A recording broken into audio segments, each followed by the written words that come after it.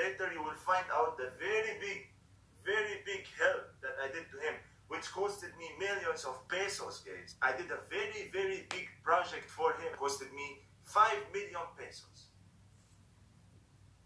Hi guys, welcome back to my channel. It's long time no see, but now we see now. So guys, for today's video, long time no see, but now we see now. Ang pangit, di ba? So guys, for today's video, pag-uusapan natin guys, or mag-reaction video ako, or magbibigay lang ako ng mga konting insight lang naman sa issue ni Sir Basel at saka ni Aboeje. So, basically guys, si Sir Basel ay yung hungry Syrian wanderer, at si Aboeje guys ay yung Korean vendor na matanda, 78, 72 years old. If I'm not mistaken, hindi ko alam, dyan nagre-range yung edad niya, na tinulungan niya. So guys, ito ka na nga guys, na papasok na dito na yung issue na kung sino pa yung tumulong, yun pang napapasama. At kung yung taong tinulungan mo at ginawa mong kaibigan, pinapasok mo sa buhay mo, pinapasok mo sa loob ng bahay mo, inalagaan mo, binigyan mo ng mga ganito, ng mga ganyan, financial, love, and care. Tapos, at the end of the day, siya rin pala ang kakagat sa'yong parang ahas. So, siya rin pala ang ahas sa'yo. Siya rin ang mag-i-stab sa'yo sa likod. So, napakasakit na naman na katotohanan na mahirap magtiwala agad sa isang taong hindi mo pa lubos na kilala kung ano talaga yung motibo niya. So, ito na nga yung naging issue ni Aboeje at saka ni Sir Basel. So, tignan natin yung mga clips, konting mga clips na nakuha ko or kukunin ko sa video ni Sir Basel, na sobrang lungkot niya guys sa ngayon. Sobrang lungkot niya dahil nga sa tinuring na niya si Aboeje na Aboeje, isang ama. Kasi ang Aboeje sa Korean is parang tatay, ganun. So, tingnan natin guys. Please watch this. And later you will find out the very big help that I did to him, which costed me millions of pesos, guys. I did a very big project for him. It costed me 5 million pesos. I'm very annoyed because they are trying to discredit me, talk bad about me. 40,000 already. So this is the time he's talking now about. go to selling, money get now. Huh? What does he mean? He now go to today how much selling? 20,000, 50,000 money get tomorrow. So he said, you secret. He's telling me not to tell anyone. He pays 10% of whatever he's selling to Bobby, the Filipino guy who's claiming now to help him and support him and talking bad about me. Selling 2,000 K. To who? Bobby, don't talk to who? I said, to who? He said, Bobby, you don't talk. So it's Aboeje who's saying Bobby is taking money from him and asking money every day. And Bobby goes to the TV and say that he's helping him for free. Understand now. Somebody me don't talk. Yeah. Because he's on Bobby only help me. This on video, TV, everything. Bobby only help me. No income. Already talking, Bobby. Somebody talk problem, Bobby. Only. So, basically guys, ang nangyayari ngayon kay Sir Basel at saka kay Aboeje ganito. 'Di ba yung Bobby na tinutukoy nila ay yung parang nagpatira kay Aboeje doon sa tabi ng bahay niya ng libre daw. Siya daw yung nagpatira at tumulong kay Aboeje nung dumating yung bagyo. Hindi ko na alam kung ano yung bagyo na yon, na pinatira daw siya ng libre ni Bobby. Kilala niyo yung Bobby? Makikita niyo yan sa mga video ni Sir Basel, yung Bobby, yung matabang lalaki na ganyan, na nagclaim nga na siya daw ang nagbibigay ng ganito, lahat daw si Bobby ang tumutulong, ganito, ganyan. Ngayon, yung Bobby na yan gang, mga guys, ay gumawa ng sarili niyang channel nila ni Aboeje, ni Mr. Chang. Si Aboeje guys ay si Mr. Chang. Yan ang tinatawag nilang si Mr. Chang. Si Aboeje na vendor ng noodles vendor. Naggumawa ng video ng channel itong si Bobby at saka si Mr. Chang, si Aboeje, na kinakasira ngayon ni Basel, ni Sir Basel, na sinasabi nila na claim at binibidyo ni Sir Basel si Aboeje na sinasabing tumutulong si Sir Basel kay Aboeje, wala naman. Wala naman ni Singkong Duling, ni Singkong Duling, ni piso, walang nabigay, ni 100 pesos, walang nabigay.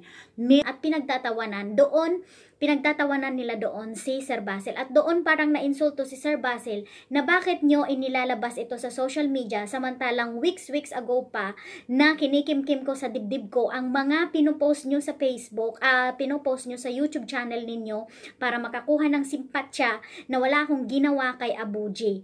Parang ganun yung kay Sir Basel. Dito naman sa video ni Sir Basel na pinalabas kanina, though ang issue na yan pala is weeks pa, yun, parang pinapalabas ni Aboeje na walang itinulong si Basel. Na ang ginawa lang ni Sir Basel is nag-video lang sa kanya, kumuha ng mga subscribers at ng mga views. Parang kumbaga, feeling ko na parang ginamit si Aboeje para magka-views. Hello! Bago pa hindi kailangan ni Sir Basel ang Aboeje sa kanyang YouTube channel dahil wala pa man si Aboeje milyon ng subscribers ni Sir Basel. Kilala na si Sir Basel, signature na yan ni Sir Basel ang tumulong ng tao. Hindi niya kailangan na magpakita ng mga ebidensya kasi nandyan na mismo sa mga YouTube, minsan sa mga YouTube channel niya yung mga tinutulungan. At kailangan niya yan ipakita sa tao para maka-inspire ng ibang mayayaman at ibang mga vloggers na gumawa ng mabuti. Hindi yung sasarilinin mo yung kita. Kung baga, give and take lang yan. Papanoorin ka ng tao. Mag-share ka naman ng kita mo. Parang ganun. At saka sarili naman niya yung pera. Diba? Parang ganun. So, ngayon, itong Bobby na to, gigigil ako sa yung Bobby ka. Bagay na bagay sa yung pangalan mong Baboy ka. Bobby pala. Sorry naman. Huwag niyong isa-subscribe to. Huwag niyong isa-subscribe itong Bobby na to. Gigigil ako. Ginagamit niya yung matanda, yung Koreanong matanda, si Mr. Chang, si Aboeje, para magka-views at magka-subscribers at sinisiraan niya ngayon si Sir Basel na siyang tumulong kay Aboeje. Ang kapal naman ng mukha mong Pilipino ka, hindi ka na nahiya doon sa banyagang taong may tunay na nasa loobin sa kapwa mo. Kailangan mong manira ng tao para maka-views ka, para masubscribe ka ng mga tao. Shout out naman sa mga tao dyan na nanonood sa YouTube. Wag nyong isa-subscribe itong si Bobby na to. Chong Bobby, ano nga yung channel niya? Chong Bobby channel. Basta ididikit ko dito, ididikit ko dyan yung pagmumukha niya. So, dalawa yan sila ni Mr. Chang, ni Aboeje sa channel na yan. Ngayon, kung gusto nyong tulungan yung matanda, bumili na kayo ng mga groceries at ibigay nyo on hand yung grocery. Wag nyong pagbibigyan ng pera dahil may pera naman yung matanda dahil meron siyang negosyo. Wag nyong ipapadaan kay Bobby yung mga idodonate nyo dun sa matanda. Dahil alam na ginagamit ni Bobby yung matanda para makakuha ng subscribers. So, syempre, ano pa ba? Halata naman yung ginagawa nila. Tatawanan mo yung tao, tatawa-tawa ka dyan, nasasabihin mo, akala ko ba, sabi niya dun sa video niya kasi nakita ko kanina, akala ko ba may binili siyang ganito, akala ko ba naglinis sila ng ganito, nilinis nila to. Hello, hindi obligasyon ni Sir Basel na linisan yan buong araw. Hindi yan obligasyon ni Sir Basel na araw-araw bigyan ng pagkain yung matanda.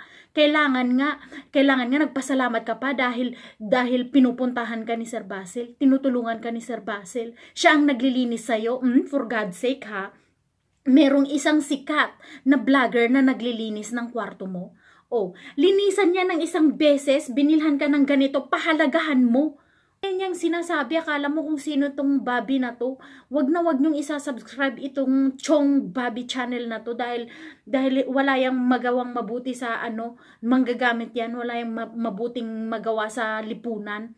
Nanggigigil ako talaga dito sa tao na to. Gumagawa ng kabutihan yung tao, sisiraan nyo. Kung gusto nyong sumikat, pwede naman na gumawa ka ng channel. Dalawa kayo ni Mr. Chang, pero wag nyo nang isama-sama yung pangalan ni Sir Basel sa mga video nyo. Ang kapal ng mukha nyo. Sinisiraan nyo si Sir Basel, pero naka-hashtag Basel kayo para lumabas sa mga keyword nyo dyan. Ang kapal ng mukha ng matandang to na Bobby na to. Nobody shame ha. Bagay sa kanya yung pangalan niya. Nanggigigil ako. Isa pa tong clip na to, meron pa dito. Tignan niyo yung clip nila. We started becoming close to each other. That's how he came to me.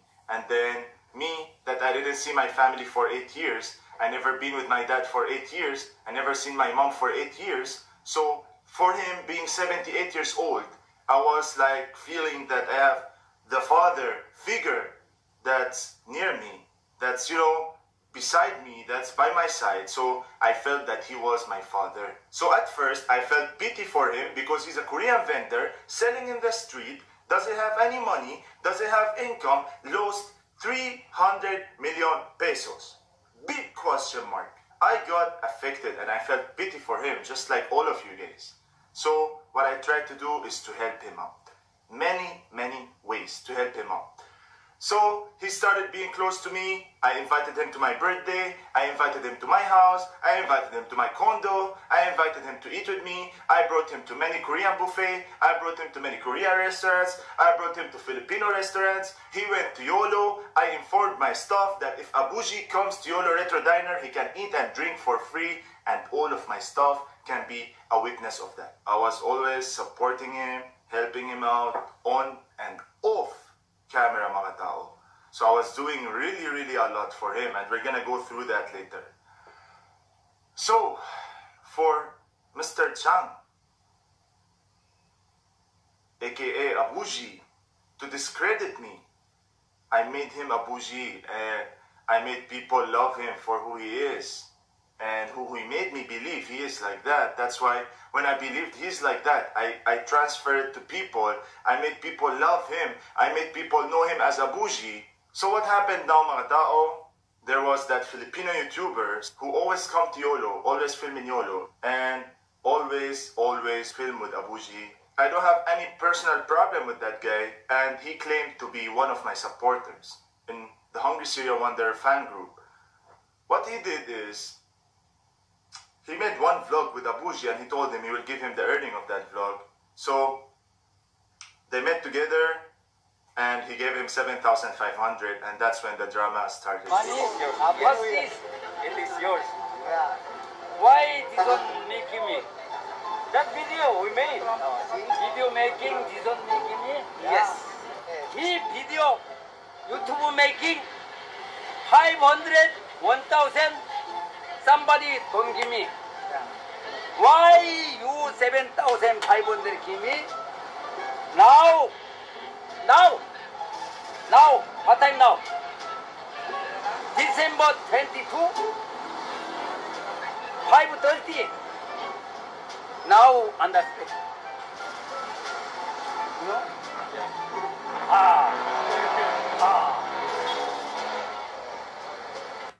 So guys, dyan na nga nagsimula yung tension na sinasabi ni Sir Basel. Nung may nagbigay kay Aboeje ng 7,500 pesos, nakita niya nung parang blinag or kumbaga finiture si Aboeje nung isang baguhang YouTuber, ng isang YouTuber. Hindi ko alam kung baguhan. Basta, YouTuber. Tapos, finiture niya si Aboeje, si Mr. Chang. Tapos, yung kita nung YouTube na yon, binigay niya kay Mr. Chang. So, na-realize ni Mr. Chang na, kumbaga sinasabi ni Mr. Chang sa mga tao, na ikaw pa lang ang nagbigay sa akin ng lahat ng taong gumawa ng YouTube na finiture ako, na binidyohan ako, ikaw pa lang ang nagbigay sa akin ng 7,500. Ni isa walang nagbigay. At yan din ang sinasabi ni Mr. Chang at ni Bobby. Hindi ito si Bobby ha, hindi si Bobby yan. Ibang YouTuber yan. Si Chang Bobby Channel ay yan yung tumulong nga sa kanya. Yan yung matabang lalaki na tumulong sa kanya na kunwari libre daw ang pagpapatira niya kay Mr. Chang, na kunwari siya daw ang nagtutulong kay Mr. Chang. Pero hindi. Kung makita niyo yung first video or first sa may intro na nagsusumbong nga si Mr. Chang kay Basel na sa lahat daw ng paninda na natitinda sa kita ni Mr. Chang, kinukuha pala nitong ni Bobby, nitong 10%, kung halimbawa 15,000, 1,500 ang kukunin nitong Bobby sa kita ng matanda. So meaning, sinisiraan ng matanda si Bobby, sinisiraan naman nitong matanda si Basel kay Bobby. So sinasabi niya doon sa vlog nila ni Bobby na masama, kumbaga walang naitulong si Basel sa kanya. Samantalang kung si Basel naman ang kausap ni Mr. Chang, ni Aboeje, nagsusumbong naman siya kay Basel na ganito ang ginagawa ni Bobby sa akin. Hindi totoong siya yung tumutulong sa akin, parang gano'n. Pag sa TV daw kasi, kapag sa video daw kasi, sinasabi ni Bobby sa lahat ng tao na siya ang tumutulong, na siya ang tumutulong kay Aboeje. Walang ibang taong tumutulong kundi si Bobby lang. So ganyan yung nangyayari. Ang hindi alam ni Aboeje, lahat ng ginagawa ni Sir Basel sa kotse niya, naka-video yan kasi nga vlogger. Alam niyo bang mas madami kasing nangyayari, mas maraming magandang sinasabi o nangyayari sa mga raw vlogs kaysa sa mga dinidikit namin dito sa mga vlogs namin. Mas spontaneous. So, ang hindi alam ni Aboeje na naka-video siya ni Sir Basel. Pero, hindi yun pinapalabas ni Sir Basel kasi hindi naman yun importante. Hindi yun ang content ni Sir Basel, ang manira ng tao. Hindi niya sinama sa vlog niya na ganito ang sinabi ni Aboeje tungkol kay Bobby, ganito, ganyan. Pero, ang pinapalabas nila sa Chong Bobby channel na yan, na channel ni Aboeje at saka nung Bobby, walang naitulong si Sir Basel. Zero, wala, nothing, mafi. Yan. Wala, nothing, mafi, mafulos. Wala siya, wala 100 peso, wala 1 peso. Ni hindi man lang daw siya tinawagan noong Christmas, na hindi man lang daw siya binati nung bagong taon. Buwang ka palang matanda ka di ba? Bakit ka tatawagan nga naman? Kung ano-ano ang pinapalabas mo dyan sa YouTube channel yung dalawa ng Bobby na yan. Alam ko tong Bobby na to, pakanan nitong Bobby na to, itong nangyayari sa matanda Feeling ko hindi naman yan ang tunay na intensyon ng matanda Kaya lang, parang nasilaw na lang tong matanda na kapag ginawa natin to, dadami ang subscribers natin at maghahati tayo ng pera sa kikitain. Kasi sikat ka na ganito ganyan. So sino ba ang nagpasikat sa kanya? Bakit nakilala si Aboeje? Alam nyo ba guys na kung makikita nyo sa mga hindi lang si Sir Basel namimigay yan kahit off cam. Hindi nyo ba nakikita na kapag nagbigay siya ng pera, nakasobre minsan? Or yung bang parang ito yung pera? Parang ito yung pera, halimbawa ito yung pera. Makikita ba yung tang? Halimbawa, ito yung pera, igaganyan niya sa may camera niya kasi ayaw niyang ipakita kung magkano. Diba? Ngayon, meron din daw 50,000. Sabi ni Sir Basel, meron din daw 50,000 na binayad sa utang ni Aboeje sa isang Korean supplier ng paninda niya. Diba? So, yan ba, kay Sir Basel, yan ba ang sinasabi niyan, wala akong naitulong? Tapos, pinapalabas nyo na hindi na kumbaga, parang kay Sir Basel, pinapalabas nyo na yung paglinis namin sa bahay niya is palabas lang para lang to sa video-video lang. Na pinapalabas ni Bobby at saka ni Mr. Chang sa video nila na pinapakita ngayon yung kwarto ni Mr. Chang or yung bahay ni Mr. Chang na magulo pa rin. Ito ba yung sinasabi ni Basel? Saan yung nilinisan nila? Saan yung ganito, ganyan? Ba't ang dumi pa rin? So, meaning, nung nagpunta sila dito, nung nag-vlog sila dito, ito, ano ko na lang to ibig sabihin na lang to So, meaning, ito, kumbaga, parang propaganda na lang to na sabihin na naglinis siya, nang ginawa niya ito, hindi naman. Yung mga basura pala, nilagay lang din sa loob, tinago lang, tapos binidyo-bidyo para masabing naglinis sila. Hindi pala. Kasi sabi may mga receipts si Sir Basel, mga video, na hindi niya pinalabas sa social media dahil hindi niya nga kailangan mag-fame. Dahil famous na siya. No? Hindi na niya kailangan yung mga ganung video para magfa-fame, para masabi ng tao na mabuti siyang tao. No? Hindi niya ito pinalabas sa social media na hindi lang isang beses, 2 beses na naglinis siya ng bahay ni Aboeje.